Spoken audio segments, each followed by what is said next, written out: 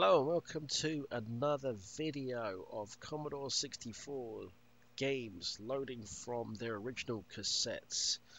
These cassettes are all part of my collection. I have about 400 games for the Commodore 64, and it's my goal to make a video of each one of them, stick them up there on YouTube, just to see, number one, if they still work, and to bring back some memories. So today's game that I'm going to be adding to that playlist is a game from Durrell Software.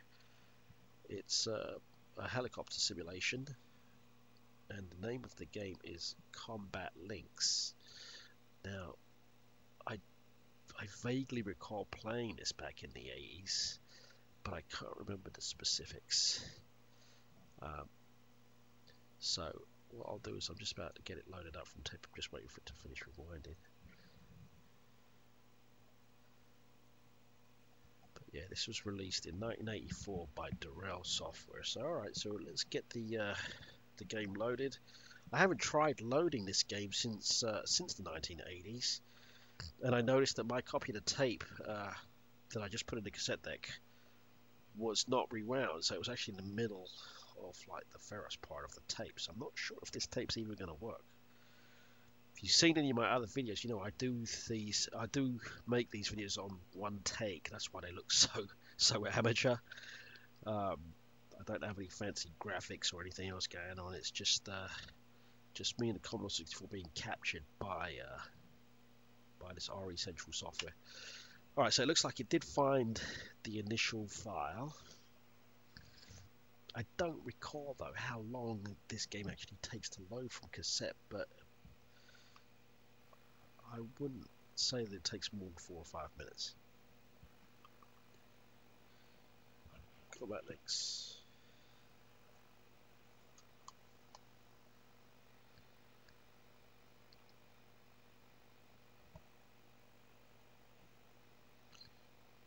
Now, I don't know if it's anything like another helicopter simulation that I had a hard time playing back in the 80s. That game was Infiltrator.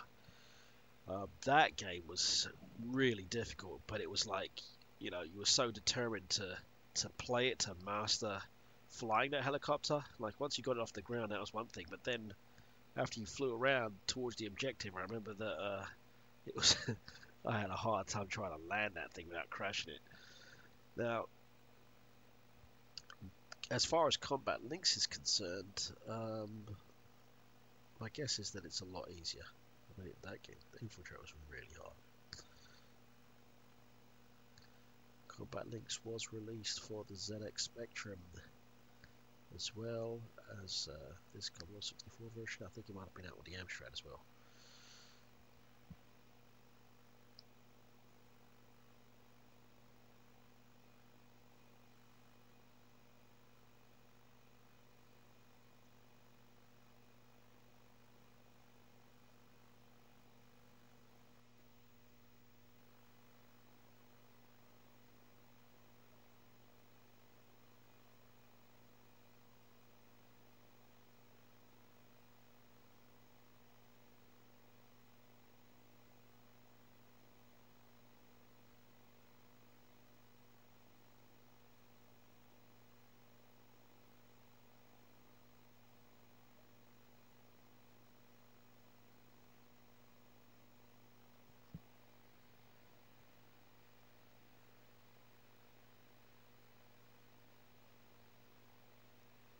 As you can see there in that screenshot, it warns about your cassette being blue or not having Durrell on the leader strip. Well, I do want to say that my game is authentic.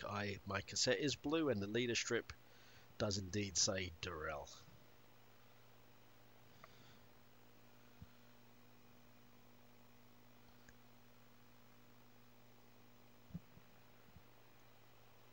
Now, that's not to say I don't have any bootleg games. I do, but this is not one of them.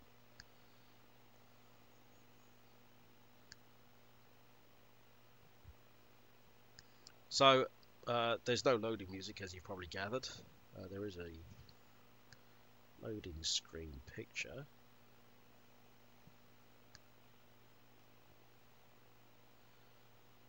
while it is loading, I just want to take a moment. If you want a game added to that definitive playlist that I mentioned earlier, the 100 hours, 400 games, by all means leave a comment below. There's a good chance I probably have it, but if not, I'll certainly do my best to acquire that game for you and put it in there. Now, most of my games are cassette based. I do have a few disc based games that I actually acquired back in the early 2000s. Once I was here in the US, I bought some Commodore 64 equipment from eBay back in the early 2000s. Picked up a lot of stuff cheap and got a ton load of those floppy diskettes. But then, you know, since I never made them, they're not properly indexed. But there are a few original games in there too. But yeah, most of my games are cassette based because I am from the UK, now living in Florida, US. But as many of you know, in the UK, primary method of getting your Commodore 64 software was on cassette for about £8 or £9. Diskettes were, I think, about £15, but hardly anyone had a disk drive. I mean, if you did, you must have been loaded. You must have had some money, because the disk drives used to cost, I think, like £150, £200, I think, which was close to the price of the Commodore 64 itself.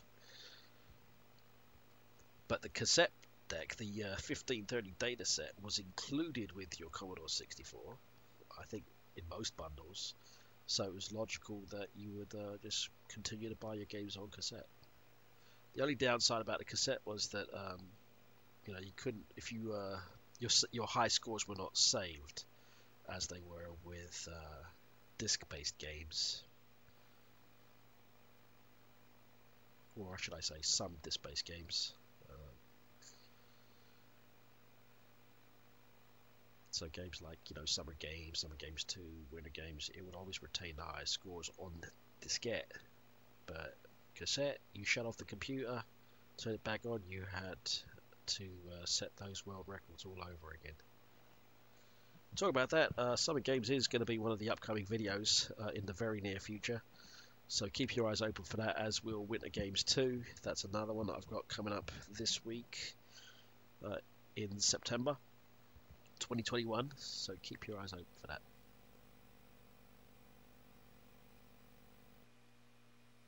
Alright, just in time. It looks like the game has loaded up. Now, if you've seen any of my other videos, you would have seen that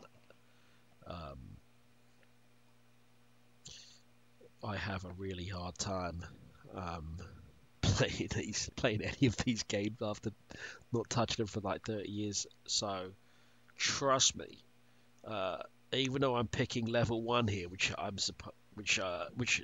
indicates here that it's the easiest level, that doesn't mean it's going to be a walk in the park. It's going to be a tough game. Alright, so you know what, I'm not going to get too fancy here. I'm going to just go ahead and go with the standard weapon loadout by hitting return.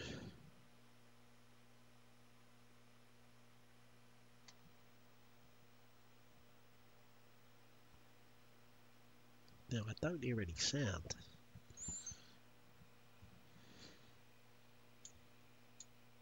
Alright, so it looks like we're on our way. Trying to figure out how to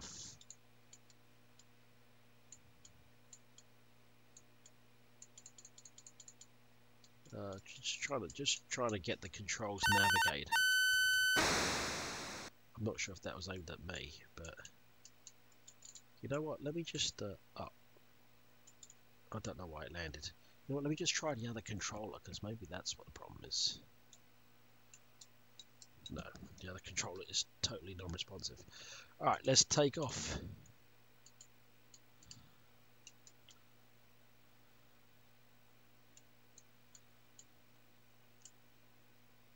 Now, I'm not sure how to advance. How do we move forward?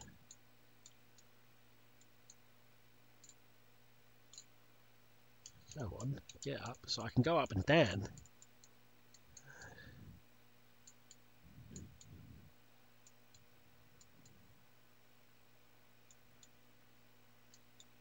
Alright, let's go. Got it facing that way. Do I have to, is it just like left to right, or?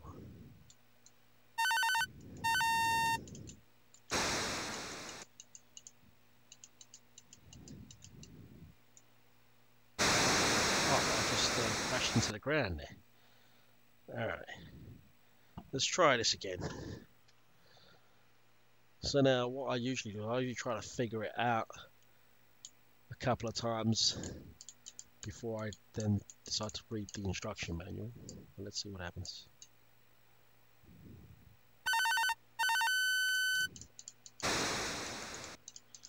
Now, I'm not sure how to attack. I'm pressing the fire button, but I can't seem to...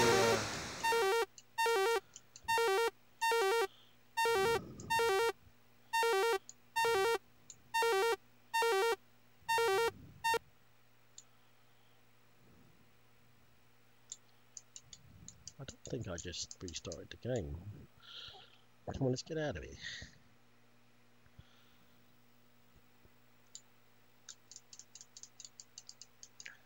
So,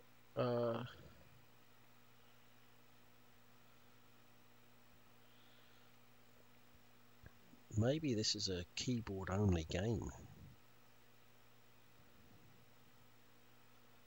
Oh, it looks like it might be, because I'm pressing random keys here.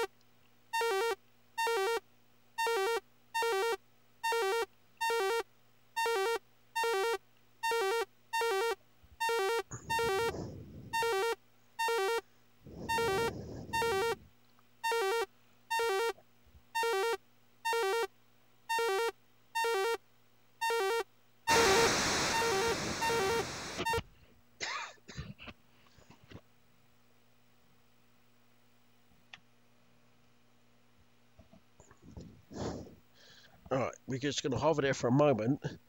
It's time to grab the cassette box and see if there's any indication of how I can control this thing. And you know what?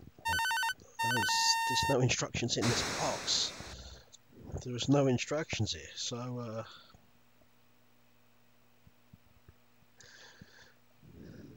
yeah, that's going to be interesting. Let me see if I can find some instructions on the internet.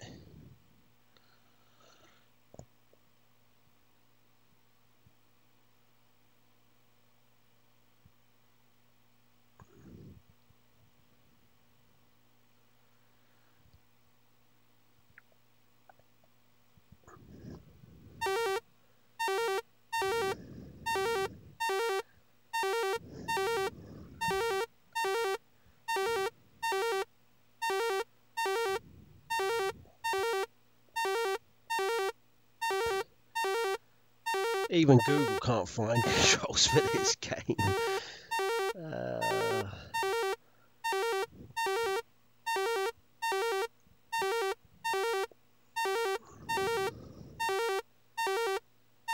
I might have found something here. Let's see. Now that little booklet, I don't know where it is. I never got that.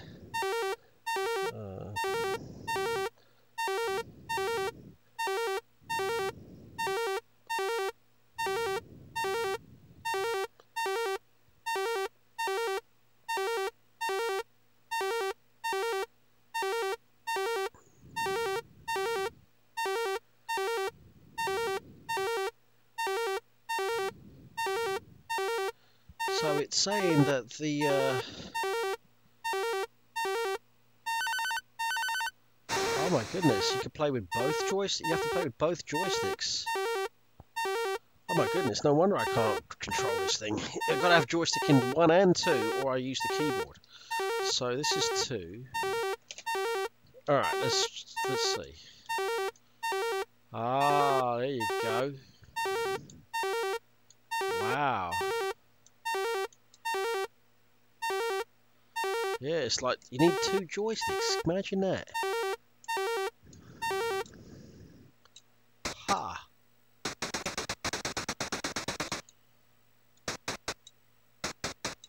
Alright.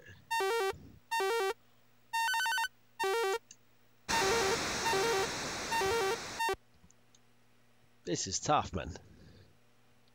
It's bad enough me using one joystick at a time, let alone two. I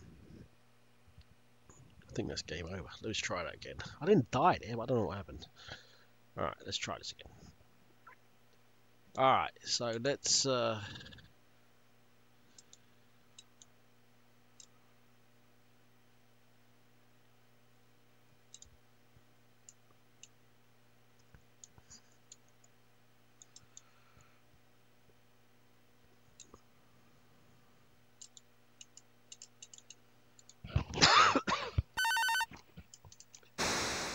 that was close. Did it get me? Oh.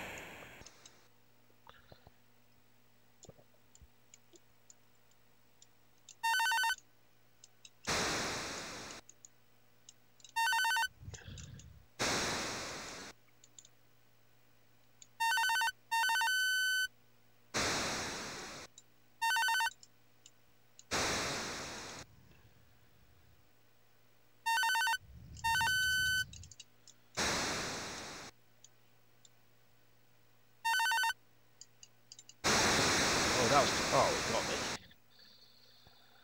Anyway, this game's too hard. But if you had it, if you had this game yourself, give it a thumbs up in there in the video.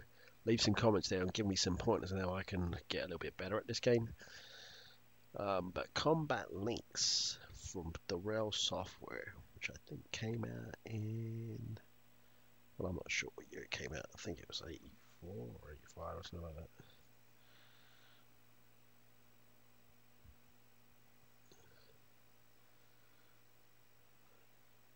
Yeah, I can't see when it came out, but it's I guess this can be a really good game, but you just got to spend some time on it. The sound, as you heard there, is quite basic. No loading music or loading theme. As far as helicopter simulators are concerned, I think Infiltrator is still probably perhaps one of my favorites because of the graphics, and it also was very difficult to control because of the number of keystrokes you had to use to turn on certain things, turn off other things. There was another helicopter simulator which I never played. It was a game called Gunship, and I think that came with a massive owner's manual, and it was disc only, or floppy disk only. So I never had it, but I will see if I can try and get a hold of that, make a video of that in the future too. But that one there, I think that's going to be a pretty challenging video to make, but it'll be here just so you can see what it looks like. But anyway, as I said, leave a comment below. Give a thumbs up if you thought this game itself was any good, or if you thought it sucked.